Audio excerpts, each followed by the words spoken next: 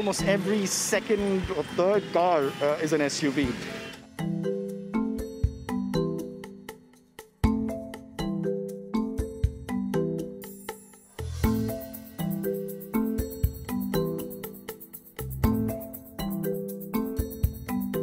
They're larger and heavier than standard cars, and they emit about a quarter more carbon dioxide than a medium-sized car.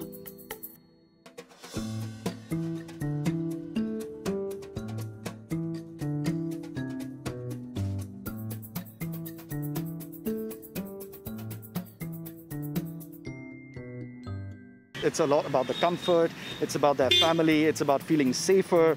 It's also psychological, it's also aspirational. It's about wanting to be viewed a certain way on the roads.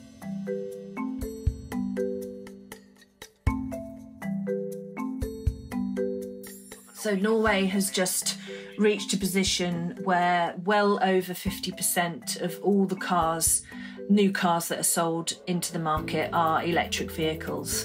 And that compares to something like 1.5–2% globally. Really, the best option is to try and use regulation. In other words, to ban the sale of those vehicles very quickly.